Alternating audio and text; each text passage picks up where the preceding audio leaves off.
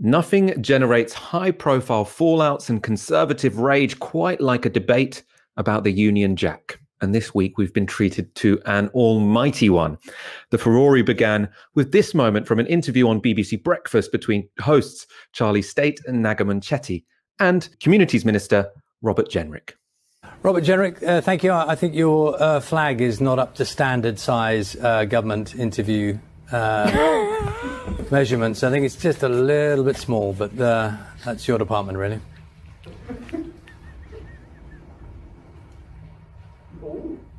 It's just a thought. The picture of the Queen. You'll be aware that every time we've seen it every day, haven't we? It's a stock. Always a flag thing, isn't it? Always a flag. They had the picture of the Queen there as well, though, in the Westminster office, I'm assuming. That was a very funny TV moment. The point was not really to, say the British flag is terrible. It's just to say every time a Tory minister does an interview now, there's a huge flag behind them, wherever they are, often in very incongruous places. So you'll notice that it was just next to a window, right? Flags are supposed to hang off stuff. You don't just have a huge Union Jack in whatever room you're working in. It's completely bizarre. That's why they're laughing. And the image of the Queen only made it more ridiculous, of course. Anyway, later that day, Jenrick tweeted this image alongside a message saying, "We're always proud to fly the Union flag at the Ministry of Housing, Communities and Local Government. It's a symbol of liberty and freedom that binds the whole country together." Because it's just a flag next to a couch, another place where they aren't supposed to really be. I did promise you controversy, though. We've got to get on to that.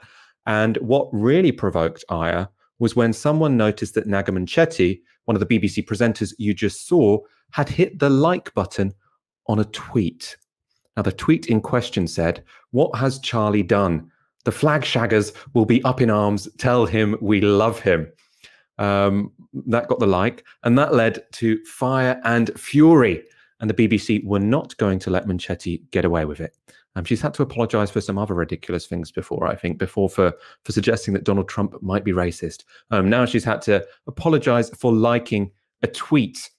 I liked tweets today that were offensive in nature about the use of the British flag as a backdrop in a government interview this morning.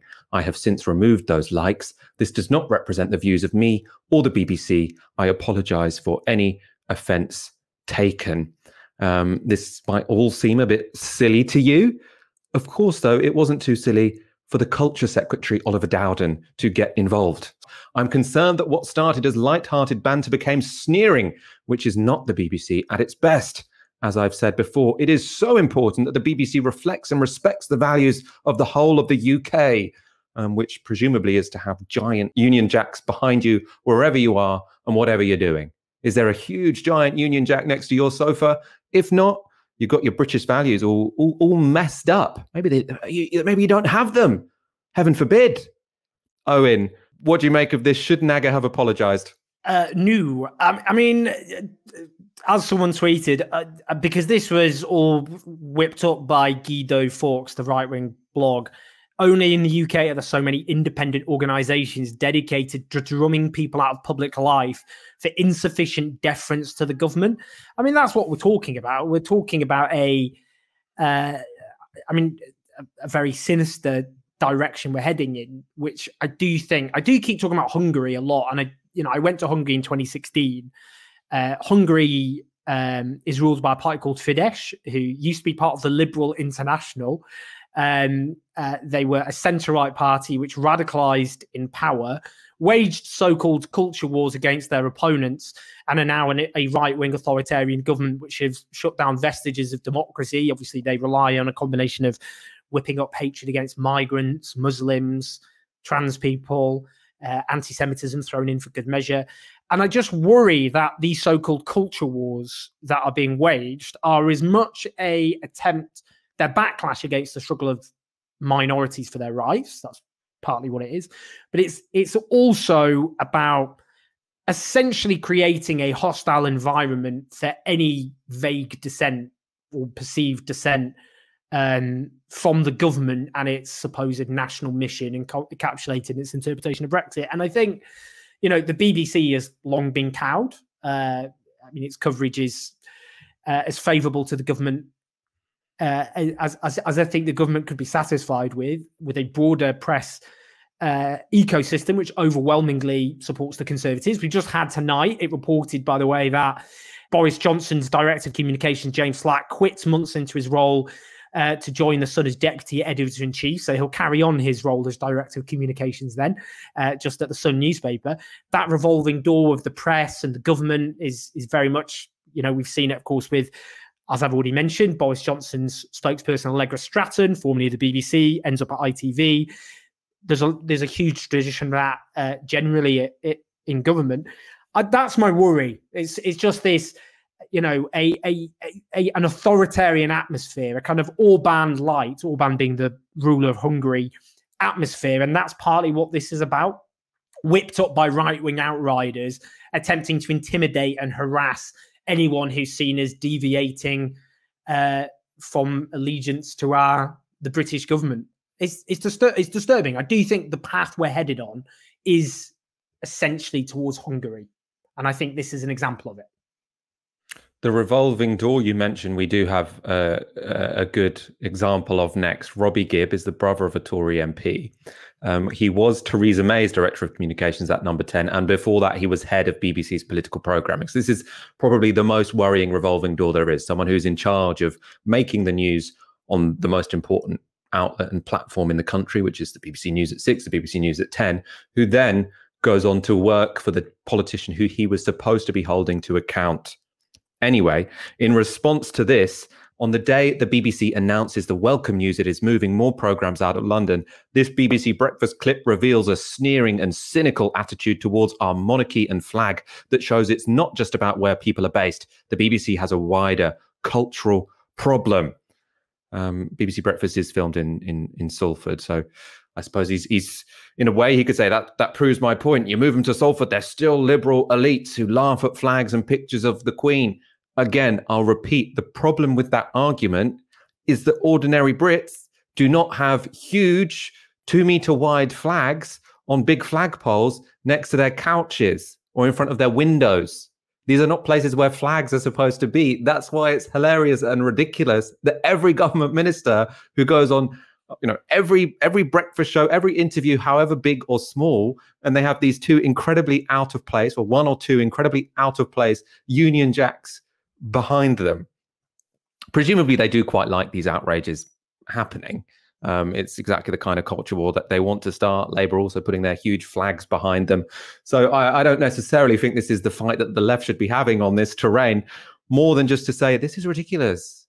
How ridiculous and sad are our ruling class? I mean, I don't find it particularly offensive to have a huge flag behind you when you're doing a TV interview. I just think it's ridiculous. And I think it's even more ridiculous if you get outraged at someone else pointing out that it's ridiculous. The thing I want to know from you, the last thing I want to know from you is how much do you think the Tories are going to try and sort of push their flag war agenda between now and 2024? Do you think this has got legs, or do you think they're going to have to give up at some point, especially as, Keir Starmer's not averse to a Union Jack himself? There's only so many flags you can drape yourself in, or how big your flag can be, because I mean that's what we're going to end up with, isn't it? We're going to end up with a Mexican standoff about who can have the biggest flag. I think we should try and reframe it. I mean, I think that because they do want us to kick off over flags. They want us to get angry and all the rest about it. And I'm like you. I'm like, if you want to put a flag behind you, treat yourself. I don't care. I mean, I obviously think it's very patronising, but I think we should reframe it as, what shows more love for your country, wanting to feed all of its children instead of forcing them to, forcing hundreds of thousands of children into poverty, into hunger, or sticking a flag behind you. It's very easy to put a flag behind you. Just buy a flag. You can get one on Amazon, I'm sure. Probably get one for £5. Whack it behind you. Done. Or is it about, what's more patriotic than wanting to rid your own country of injustice? Not everyone on the left's comfortable about talking about this. I get that.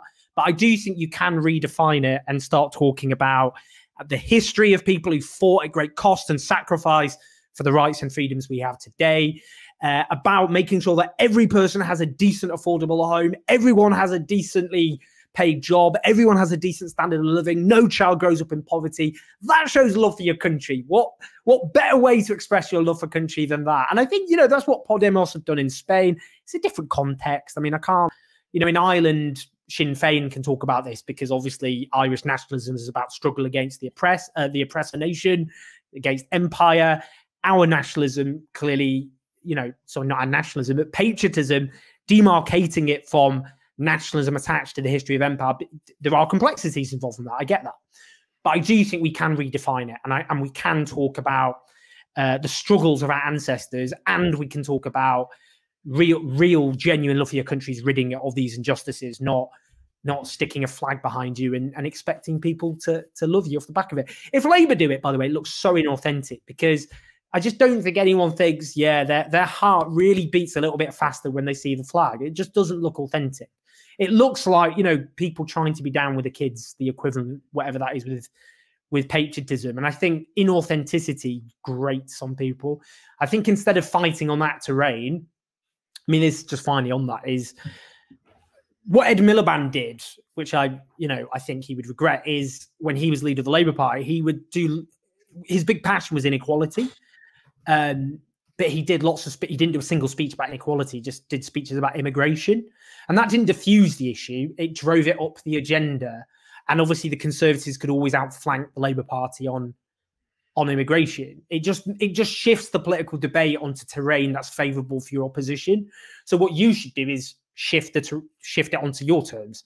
And obviously things like the fact that people in this country, children, cannot afford to eat. I think that is obviously terrain which is far better for the Labour Party, and they can claim it's patriotic if they want. I think that would be a better approach.